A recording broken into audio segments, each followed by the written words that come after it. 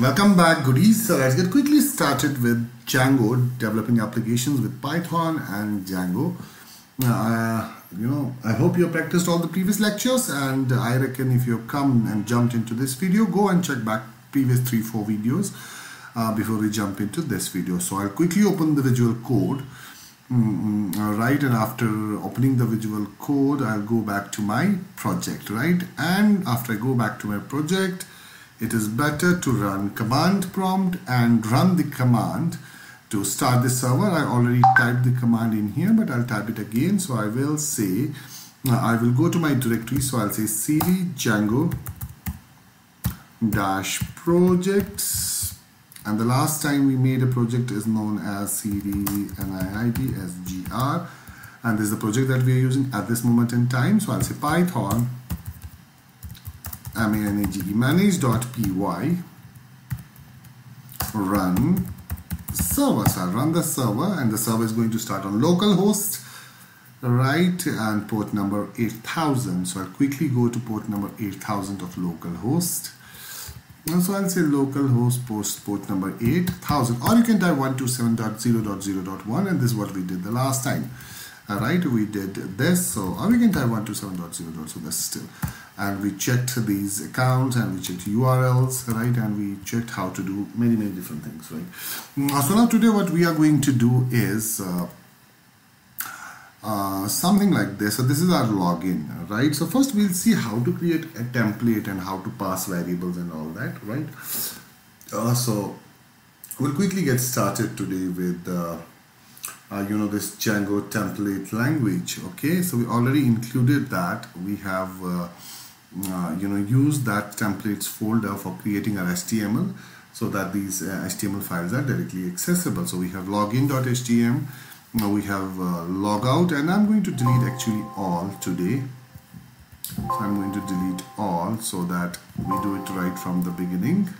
So my templates are quite empty now, so no function is required. So my urls.py does not contain any URL, so it's going to give you also a recap of what we did. So let me have all the things, and let me create all the things. So we have this models.py, we have urls.py, views.py, and settings.py. So I'll just close all. I'll save and save. So now I have I have applications like or we can say we have apps like account, home, and registration. So what I'll do is delete these applications. So I'll say move. Alright, so I'll just delete this home as well. Alright, and I will have accounts being deleted as well. So now I have only templates, and I have my own NIIT Srinagar SGR as a main project folder. So the first things first. So first things first is that we need to create a good project, right, or a good app in order to work with that app, right? And how do you create an app using Django? All right, so you know that. I don't have to tell you how to create that. So we'll quickly go and use the command create app, right? Or we are going to create a project, or you could say, right? So whatever you can say, and we are going to create templates for that as well, right? And an application is actually required. That application is basically going to be a module. So we are going to work with different modules today, right? And in order to create those modules, right, so we need to go to the PowerShell. Right here we have two kind of PowerShells available. Right, you can open as many as you want, and I don't want to run my server from here. So I will say start app, Python manage py start app. I want to start an app. Let's say I want to start an app test, right? So let's call this, or let's say login, right? So I'll create a login screen for you. So now my app login is completely ready right here. So the first things first, right, I will just mention, I'll go to the urls.py, and I'll mention that whenever you type slash login. All right, so whenever you type /login, just a moment. So whenever you type login, I mean to say root /login, you got to include a file which is inside login, and we call this as URLs. So this is the first thing that we have to do. And I'll go to my templates also and create many different chains right here. The first thing that now we are going to use this login, and it does not have any file, so I'll click on the login and create urls.py. So first things first, so this is my urls.py of logins now, and this is the view that we are going to create as that of the login. Right, so I have mentioned it. So let's go and start using, so I'll say from Django, alright, .urls, I'll say import from Django.urls import path. So that's the first thing that we have to do, import a path, and from all I will import, because all means whatever is available here. So I'll import, I will import views. Is that clear now? So I'll declare URL pattern, right, URL PATTERNS, URL pattern is equivalent to, because this URL pattern is the keyword that's used in the main urls.py, right? So this is the same urls.py that you're including. That means it is going to be a list inside a list, because you're including the complete urls file here, means it's going to be a list inside a list that we are creating, and we know that list is mutable, right? And I don't have to tell you this. So let's expand and let's import. We have already imported path, so I will say path whenever you type anything, right? That means all. So I'll go to views and I will say dot, let's say about I want to display, whenever you type anything, so I want to display login. All right, so what is this login going to be? All right, it is going to be a name which is login. All right, so this is it. Now if I run my file at this moment in time, so we don't have any accounts, we don't have any login, so we're not going to get it. Okay, so login, when I go to login, it is from, FROM, from, not form, right? So we do not have a function login here, so it's going to create an error, right? So I'll immediately go to views right here, and I will create a function, a login. So I have to define this, right? So I will create a function login and take request as a parameter, because it's all about HTTP request and response, and I will return HTTP response. So I'll say HTTP I have imported first, so I'll say from Django.http import HTTP response, and I can import HTTP request as well, right?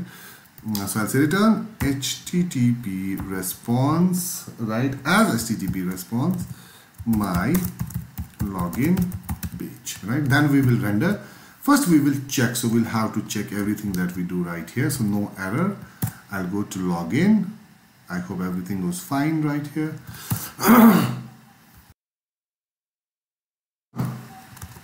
We still have an error right here, some kind of.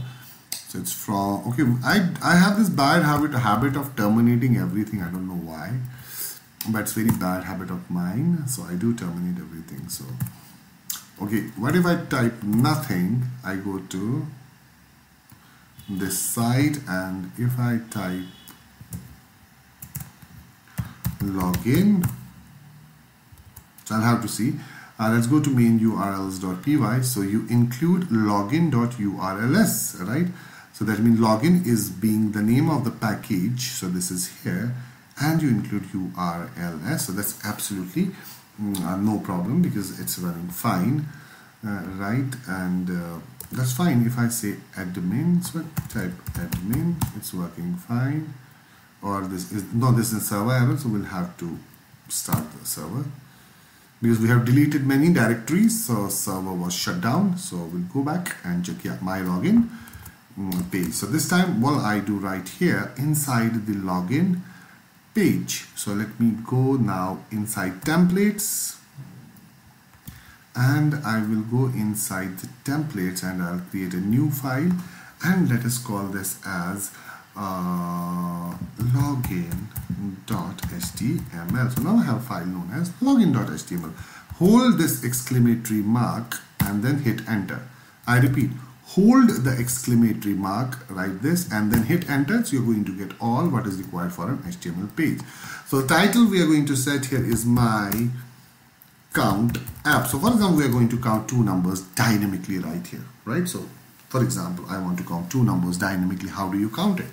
So for that I will create form. You know that we have forms. For example, if you submit application in your college, you have a form, right? And form has request and it has a response. For example, you want to send your form to Delhi. What would you do? You will write the address. You will write the method that you are sending. Are you posting? Are you using courier? Are you using speed post, right? So this is my form, and my form is going to go to, for example, this count app. So this is what is fired when I run this form count. Right, so I'll close down this form. Alright, inside this form I'll just use username, alright, or I'll say enter num1. Please enter num1. So I'll use input type text, right? So this is very essential here, right? So this input type text, okay. So because this is what is going to hold your text, and I'll say name num1, right? Or we can call this as txt num1, and that's possible as well. So I'll say enter num2, input type text name is equal to txt num2. So this is the closing tag, right? This is the opening tag, this is the closing tag, right? Just like HTML has two type of tags. One is separate closing. If you want to enter something in the body, just like this is a body tag, it opens here and it has separate closing tag. And right here we have a title opening tag and we have a title closing tag, right? So this is what basically has these kind of tags have separate closing tags, and we have many tags like meta is here, it has a separate closing tag. Alright, so in case of input type, it's the self-closing tag, so you'll have to self-close it. And I will just type BR to go to the next line. I want to go to the next line, break line, right? And I'll say here input type. So I will create input type submit, and I'll name it as value calculate. So I call this as calculate, right? Let's see how does it look. Okay, it will not look because we'll have to incorporate this template. We have not. So instead of returning, right, a view login, instead of giving HTTP response, what would I do? I would rather give a rendered HTTP response. Now, how do you give HTTP response? I'll say return render, render. So I'll render because I've already imported render right here. No. This is basically my login app. Yeah, it's my login app. So I already imported render. So I'll render what? It takes one parameter, request, request, and the page that you want to render. So I want to render my page known as login.html. And if you want to pass any parameter right here, so you can pass. For example, I'm passing this parameter right here. Let's say title, title. So I will pass this parameter title, right, within single quotes. So I'll pass this parameter as a key and a value pair in a dictionary. I will say login app, right? So this is what I'm passing. Okay, if I go and see the result now, so we get this login page being rendered. And if you want to get the title right here, what you can do right here, you can go ahead and type the exact value that basically you want to type, right? So it's a dictionary. You may have to use double braces, and you will say title. So let's see whether the same title comes in our not. Okay, still error. What did we name it? So we said it is title, perhaps title as a dictionary value. Yeah, it's title. Title has a value. It's a key and it has a value. When I call title, I should get login app. I'll again go to my login.html and say that we are using the same thing, title, right here, but it's not coming. I don't know why. So let me see. If I refresh, we have a syntax error where, okay, title. So we have a syntax error right here. I'll just close it down. Okay, it's coming. So I'll just go and open my dictionary and I'll say TLE title. So it should come now. Right, here we go, and the title has come, login app. Now you can clearly see login app title being displayed. Fine then, so now I click on this calculate button, so we get page not found, because what we're going to count. So that means we have to define this count. So what I do, I'll not define a page right here. It's not necessary that I define a page right here, but it's very necessary to define a view, right? So I'll go and define a view, because you're firing a view right here. You can clearly see count. So I have to define it. So I'll say define count. So what is the view that you are firing? Count. C-O-U-N-T, count. So I'll define count here, because you're going to count. Look what is happening. The moment you say /login, the first URL, the main URL py of the application is fired, right? So it's found. Yes, /login is found. You find /login. And if you find it, you include a file known as login application URLs. So you go to the login applications URLs.py, right? If you go to that URLs.py, you'll say that without anything, I mean, I don't need a third segment, right? On the first segment, I include automatically a view known as login. If I go to the login view, right, you hold down the control key, you'll go, and you see you are rendering login.html and giving it back as HTTP response. So now once you click on this login calculate button, right? So once you click on this calculate button, you're going to another view /login/count. So I have to define /count right here, and I have to define a function as well. So I'll say request and I'll say return, just to check. Right, so I don't have to render anything right here. Let us say I will create another file right here inside templates. I call this as response.html. So now we have another file known as response.html. So let me include this file. So I'll say return, render, convert it to the HTML, take request, pass the current request, because this is the request that you are passing, right? This is the request that you are taking. This is incoming request that you're taking from the URL, this request parameter, right? So whenever you call for /login, now you can clearly see here, right? Right, you call for /login. By default, कौन सा method चलता है? Get method चलता है. तो क्या होगा? Whenever you call it, right, this login function is called. Why is it called? Because you're calling it from your URLs, right? So whenever you say /login, include login URLs.py, and you directly go to views /login, right? So that means you're firing this view right here.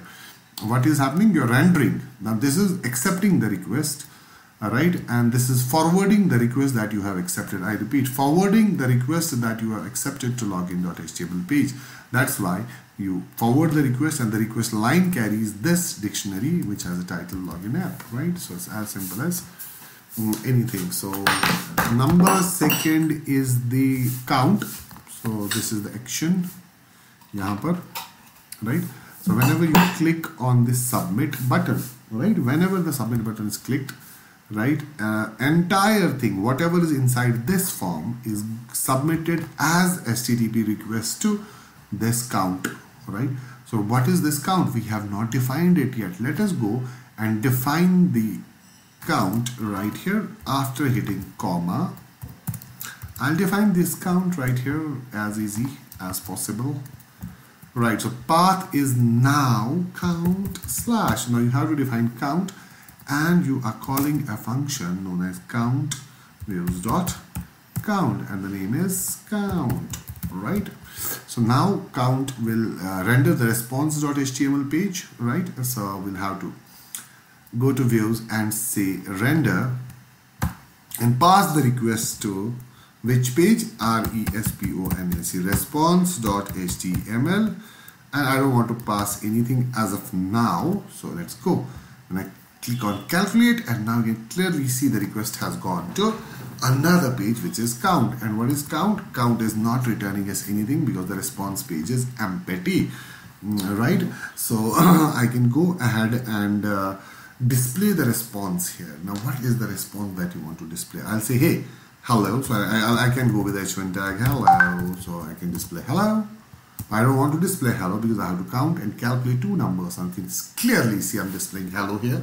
That means you click on this calculate button, you display hello. So that's not going to happen. We intend solving problems right here. And to solve problems, what I do right here is the following, right? Sorry. The first thing that I do is I go to my view and I try and solve the problem right here. This request line contains everything. Which kind of request is this? Right? Which kind of request? Now you have not mentioned, right? There are two types of requests. So I'll make you understand about the request. Sorry, HTTP request. So I keep on telling this, that we have get and we have post. How many type of requests? Or we can call them as you either call them as HTTP requests or call them as HTTP verbs. Verb means action, right? That's what you do. From action, you create an action, right? So get, right? Get when the, oh my god, I made mess of it. Okay, I'll write it down again. So get is fired when we load the application or the website for the first time, and post explicitly, right? So you don't do it by default, it is fired explicitly, right? What is get used for? Used to fetch data, right? This is the first thing.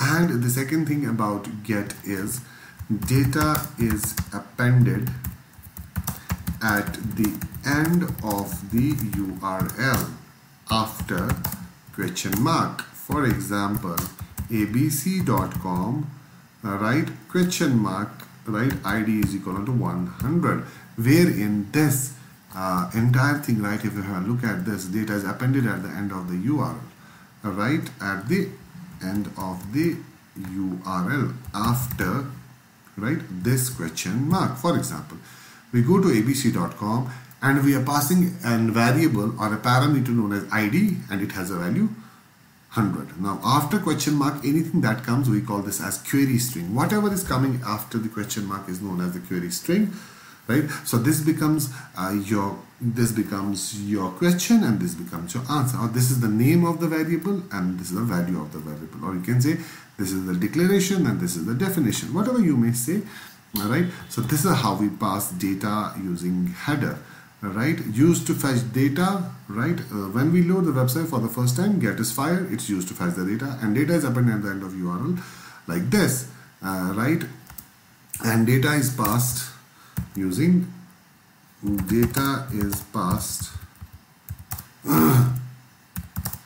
using or in the header of the application. So that is the most important thing, that the data is passed, right, at the end of the application. In the header of data is passed in the header of the application. That means whenever we use get request or the verb, right, data is passed using the header of the HTML application. Right here, post explicitly, right, used. That means you have to define it, right? It's not used by default when you, or it's not fired by default when you load the application. You have to fire it yourself, trigger it yourself, right? It is generally used to submit data, right? That is fine. It's generally used to submit data to the web server, right? And data is passed in the body of HTML, in the header of HTML, or we can say in data is passed in, we can say HTML header of the application, and here data is passed in the body of HTML application. So these are the differences between get and post, right? And yes, so we have limit, and here we have no limit. That means there's only limited amount of data that we can pass using get, right? But post can process large amount of data. So now generally we are not writing any method. That means data is appended at the end of the URL. Now you can clearly see automatically the name of the input type text is taken right here. If I go to login, the name of the input type text is taken in the URL. The name of the input type text is taken in the URL, but the value has nothing. Now it depends on the value that I pass. For example, 10 and 20 is the value that I'm passing. Now you can say question mark, right? Because get, it's passed using get. Txt num1 is equal to 10 and txt num2 is equal to 20. So this is what I'm passing. That means what does the request have? Right, so this form is submitted to count. Count is actually defined right here, views.count, right? So what is count? Count is a function. What does it return? It returns response.html. Now where does the data go? Once you click on the button, submit button, when you click on this submit button, the entire data is submitted to this count, and this count function right here, if I go, has request, and this request line contains everything that is submitted to data. For example, if I say num1, I'm declaring a variable. I will say num1 is equal to request dot, now I will use get right here, okay? So because I'm already using request, so I'll say request dot get, and what is the name? It is txt num1, or you can go ahead and check the name right here, txt num1. I'll go and use that. Whatever is in txt num1 parameter, transfer that to num1, and whatever is in txt num2, you transfer that to txt num2, right? And this is what I do, and pass to response.html, and pass to response.html a dictionary, right? And pass result, right? Or we can say res result, or we can say sum is equal to num1 plus num2, right? What I do here, I'm adding two numbers. Num1 will take whatever you are passing here, right? Whatever you are writing here will go to num1, because the name of txt here is num1, and num2 will go to txt num2, whatever you're writing here. And then you take them and drop them to variables and add them and give it to this sum variable. Maybe sum is a keyword. I'll use double M, S-U-M-M, sum. And now pass it as a result, and I can say result is going to take this sum. Now because you're forwarding the request, this request line contains whatever request is submitted by the web server to this URL count, right? The request line say up txt num1, you take data of txt num2 and num1 from the request line and give it to num1 and num2, add them and give it to sum, and forward the request. Why are you forwarding this request to response.html? Because this request has everything, right? It has everything, the header of the page, the IP address of the page. You'll come to know that later on, all right? And you forward the same request to response.html. For example, whatever is here, I'm forwarding it to this, but I do forward request, but I first solve the request and then forward, right? Now if I access this sum, let's say I need to access this sum, right? I'll just open my dictionary. I can say the sum of two numbers is, and I will use SUMM, or we have this RESULT, result. Now let's see whether it works or not. 10 and 20, I'll go ahead. We have multi-value dictionary key error. Yes, we have this key error. We need to solve this. What is the error? RESULT. Is that what we're passing from the view? RESULT will take sum, and let's see. I give it to this. Alright, so let's see now. We still have an error right here. Okay, let me try it this way first. For example, we don't have a dictionary right here, so let's see. Okay, we still have an error. That means the error is not here. The error is in the view, right? Maybe we are using this result right here as a single quote. num1 plus num2, absolutely no problem. Okay, super. We have this response to okay, we have this error right here. Just let me check for the error. You're seeing this because you're through Django. Status code. Okay. Alright, we have this error not here in the response page, but in the views page, right? So this is a return render, so that's fine. So let me see where the error is first. Okay, so let me see this error first. Okay, we still get an error. Sum is not defined. Okay, yeah, sum is not defined, so I'm not going to send anything. Okay, let me save this, run it again. So the sum of two numbers is, we're not getting anything right here. Let me do one by one and check the error.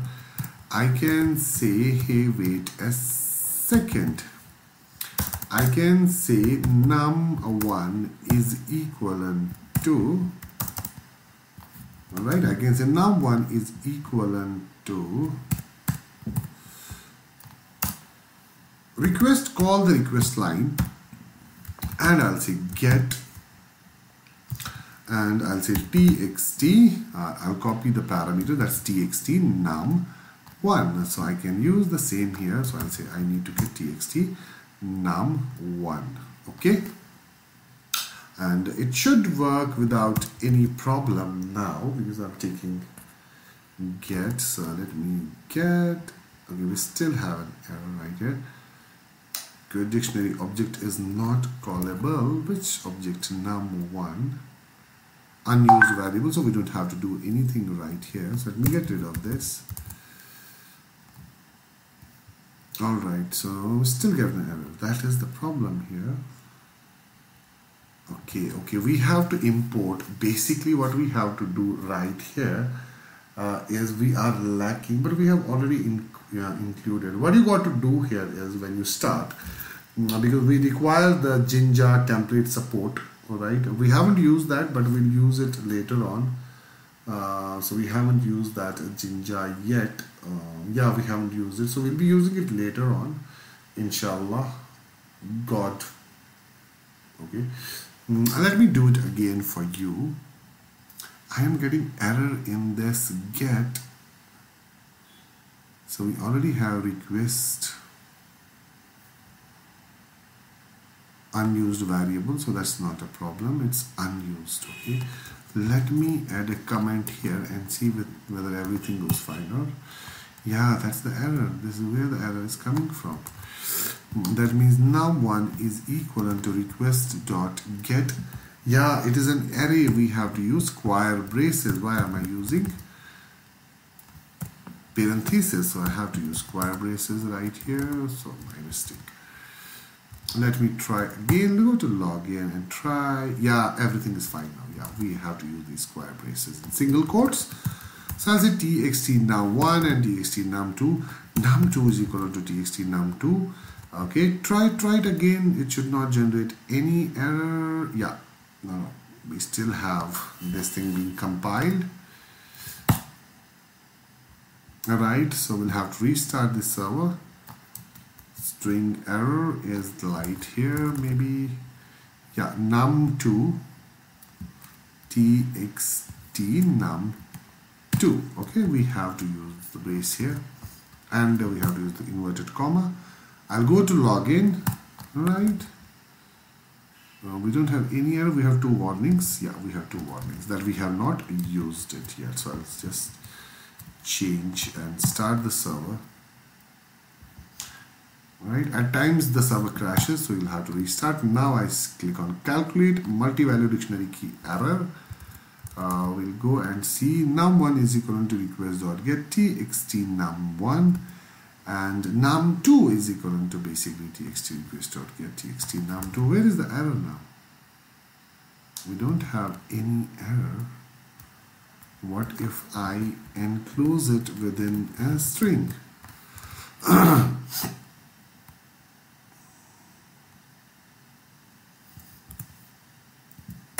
Alright, so there is no problem. Now say num2 is equal to request.get txt num2. I'll go back to my login, save this, type a value. So I'll say 10, 20, hit enter. We still have multi-value dictionary key error at login count. What is multi-value?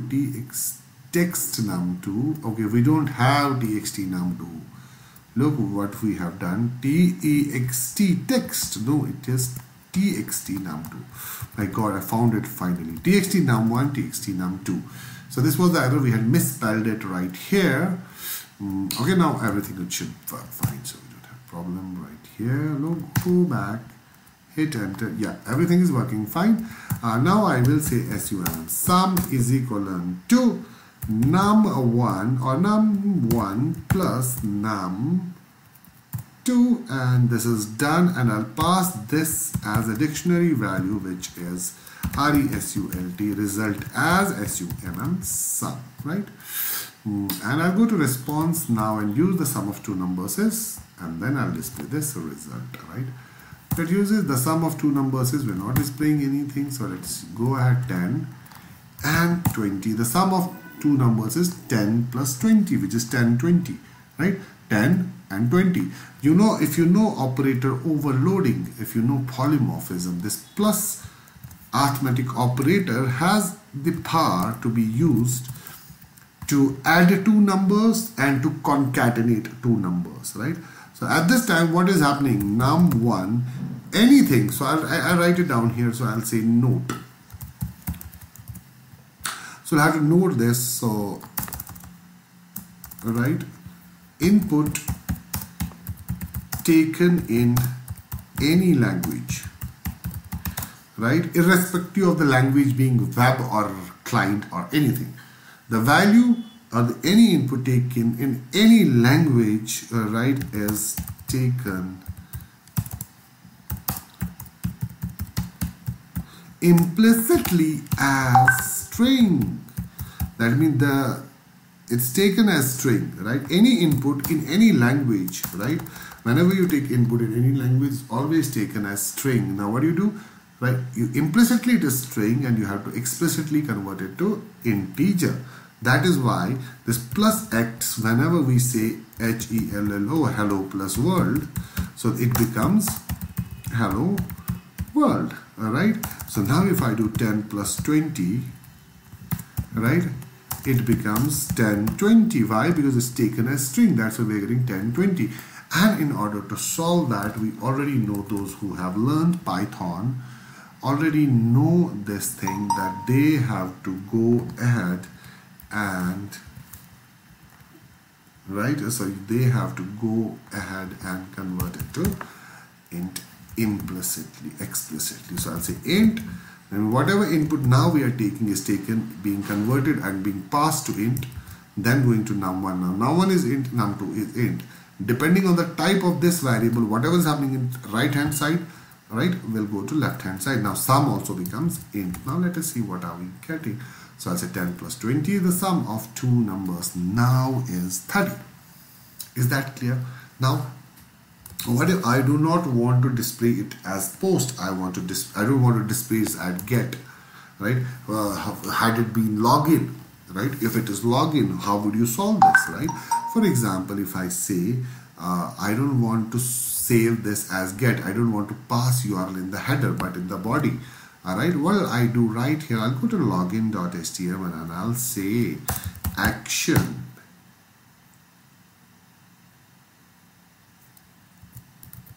Not action, but method, and I'll use post. By default, get is fired. Now I am using post. That means nothing is going to be available. Nothing is going to be taken over the URL. So now I'll say count. Now runtime error login. Okay. You call this URL via post, but the URL doesn't end in a slash, and you have appended slash set. Django cannot redirect to the slash URL while maintaining post data. Right, so that is here what we have to understand. Now even if I pass it like this, it's not going to happen. Alright, so even if I go to count and then I use slash, alright, why we have a problem right here? Because you are taking request.get. I'll have to change it to request.post, request.post. And now we can see that the multi-valued error will be solved. Now post variable has to come. I'll say 20 and I'll say 20. Now you can say runtime error. So I'll go to my login and I'll say that the method is count slash post, but count slash. Okay, let's go to login and say 10 and say 20. So you get forbidden, that this kind of act is forbidden because the CSRF token is missing. So this is where Python is very important. Django has that CSRF, which is cross-site request forgery, sort of a thing, right? It's basically there. It protects you against unwanted access, right? So now what you got to do if you want to have post, right? There is where we have to understand using views.py completely. Right now, if you want to take the request method as post, so there are certain things that you want to deal in. Alright, so what time is it? We already have passed the time. So tomorrow will be the next lecture because tomorrow is Saturday. So we'll be sharing next lecture tomorrow in order to give you off. That means Sundays would be off. So I'll not go too deep here, but you have to go till get and complete everything till get, right?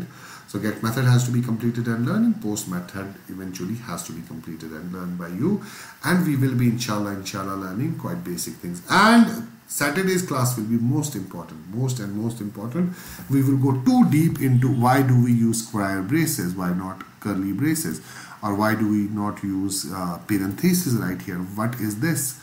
And we will go deep and learn theoretical about the get and the post verb or HTTP request method, and then try and generate a very specific response, right? For that I need you to practice it till tomorrow. I'll share it, say about somewhere around 3 to 4. I'll be eager to share it, inshallah, God willingly, right?